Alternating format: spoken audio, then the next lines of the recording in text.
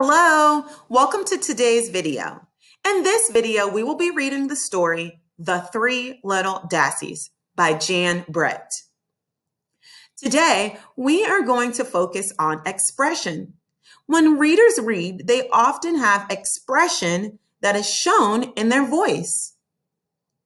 How do we know when to use expression? When we see different punctuation marks throughout the story. Let's take a look at pages 30 and 31 in today's story. Do you see the exclamation marks? When we see exclamation marks, it tells us that we must read with strong emotion. Do you see the quotation marks? Anything in a quotation mark is what the person in the story is saying. When we read things found in quotation marks, we must read it as if we were that person. We must pretend to be that character and make our voice fluctuate, meaning we must make our voice change as if we were that person. Let's read page 31 together. Follow along with me.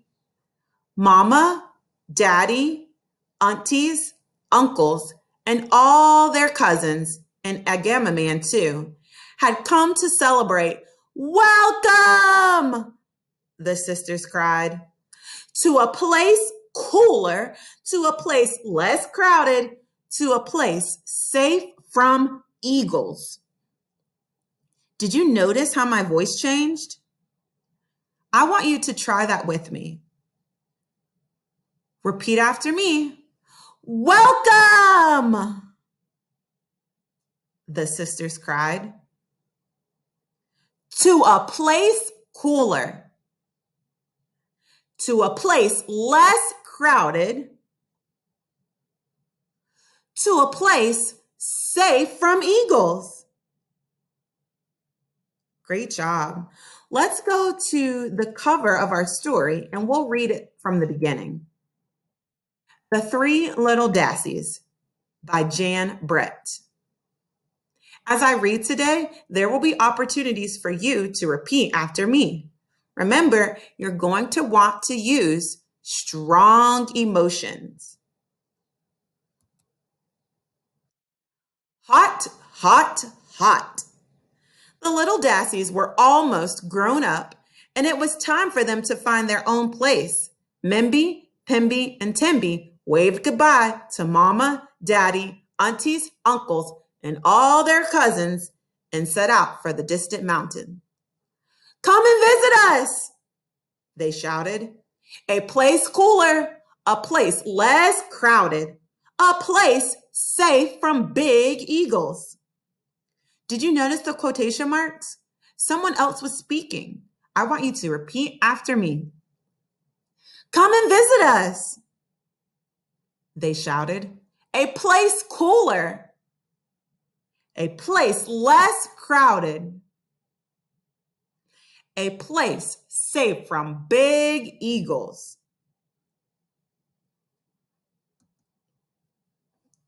The sisters traveled all day and all night across the Nimby Desert, arriving at the foot of the mountain the next morning. This is where we will live, they agreed excitedly. Welcome, a squeaky voice called out from the siren. It came from a handsome, smiling Agamaman. No one has lived here for a long, long time. Just me and a family of eagles up on the mountain. Eagles? The three little Dassies shivered. And the hot, hot sun? Where would they build their houses? Mimby eyed the long grasses. These grasses will make a lovely cool house, she said, and she set to work cutting, twisting, braiding, and bundling. She finished in no time. Be near and dear, sisters, she said, crawling inside for a nap. All right, friends, did you see the quotation marks? That lets us know that Mimby is speaking. I want you to repeat after me. These grasses will make a lovely, cool house. Be near and dear, sisters. Great job. Let's keep reading our story. Pimby spotted pieces of driftwood, silver from the sun, lying in the sand of the dry riverbed. These will make a fine wooden house, she said, and she set out about collecting as many pieces as she could find. When it was finished, she hung up a hammock and called out, "Be near and dear, sisters, while I rest my eyes."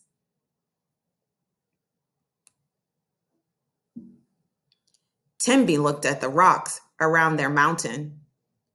"I will make a stone house," she said, "but it won't be as easy to build as one made of grasses or sticks."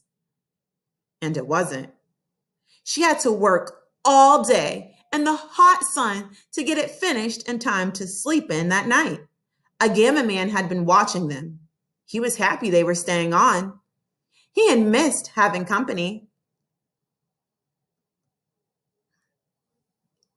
The three little Dassies slept late into the morning as the sun rose higher and higher in the sky. The big old eagle who lived up on the mountain stretched his wings and flew down to look for a meal for his hungry chicks. Mimby woke up hungry and went outside. Suddenly, a long-winged shadow passed over her. "The eagle!" she cried, and hurried back into her grass house. Do you see the quotation marks and the explanation mark? That means Mimby is speaking again, and she's showing strong emotion. Can you repeat after me? The eagle! Great job. Let's keep going. "I see you, Dassie," the eagle screeched and swooped down. "I'll flap, I'll clap, and I'll blow your house in," he squawked, beating the air with his wings until the grass roof sailed off. The eagle grabbed Mimby and lifted her up, up, up to his nest.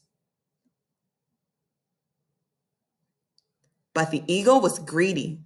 No sooner had he dropped Mimby into the nest than he spotted Pimby in front of her stick house far below. Two Dassies would be double delicious, he thought, and down he went, feathers flying. Pimby looked up and saw him coming. She turned and ran back inside. The eagle landed and screeched, "I'll flap, and I'll flap, and I'll blow your house in," he squawked. Twigs flew, sticks rattled until Pimby's stick house fell apart. Then, just like Mimby, she felt herself being lifted up in the sky and plunked down in the eagle's nest. Timby looked out to call her sisters to come for breakfast of tasty seed porridge, but instead of a grass house and a stick house, she saw a long shadow streaking across the sky. "I see you, Dassie.